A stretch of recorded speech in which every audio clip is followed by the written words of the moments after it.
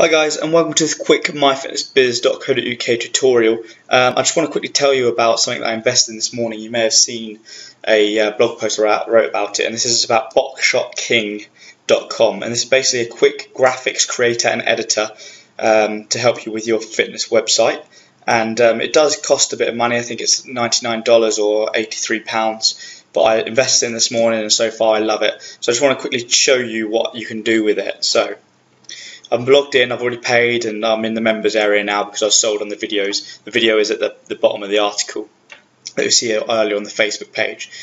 But I'll go down to create and click start now.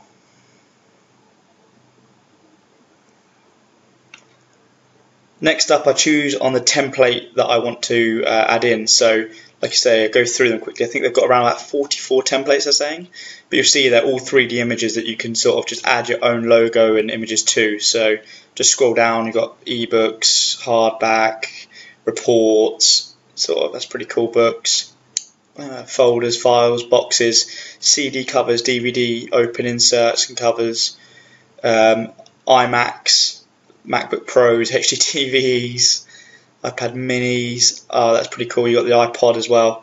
You even got one for the Kindle. So if you're creating a image for the Kindle, then I know one of my clients has just created a new Kindle book, and it'd be cool if I could create a logo for her and put her logo on top of this, and that'll look awesome.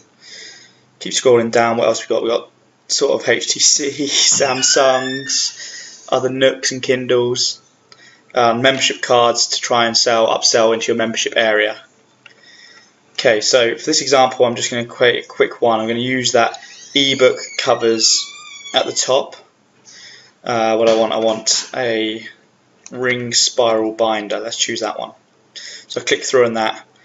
So now you choose the background color for the ebook. So you can either choose system defaults or these ones, upload your own, or go for a custom color.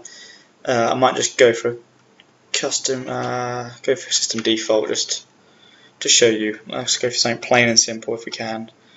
Oh, not that one. Cancel. Let's go for this one. Okay, not the nicest, but you get the drift. So you can go through different ones and have a little play about. Click select and continue after I've sort of chosen the area that I want to use my background.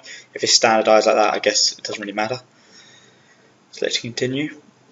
Okay, so now this is the background. Next I need to either insert images or upload the images. So I've already uploaded an image, but I'll just quickly check, see if it's there. So I want this one here, so maybe I can just go insert images and see if it's there. Go to uploads, click it. There you go. So this was an image I had designed actually previously on Fiverr, but I wanted to add it to this rather than getting him to do it again, to add it to the ring binder.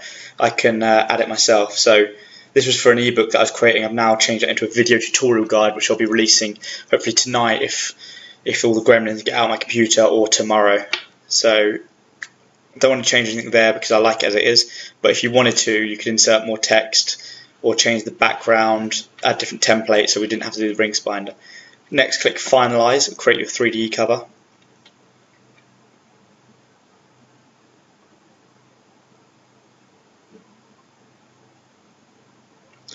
And it'll be loading.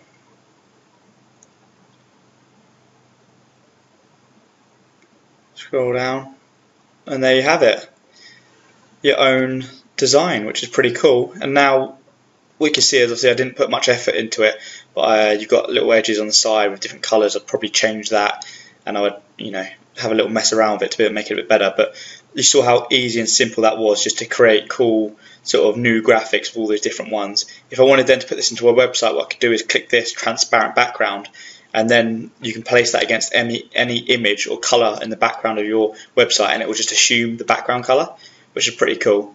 But because I'm going to upload this on Facebook just to show you how easy it is, I'm going to take it off transparent colour and just put it to white, which is down the bottom, or FFFFF, which is the hex colour code. Next I want to download it. So it's down here, ring spiral binder.jpg, wait for time. Show in folder. I'll copy that across and put it on my desktop. So it's there, and next I'll upload it to Facebook, and you'll see upload to my Facebook page.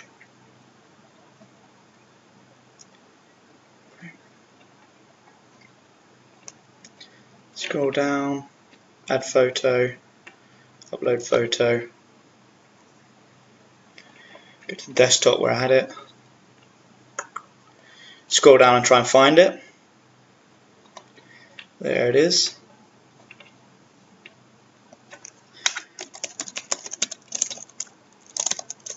Showing off the new gadget.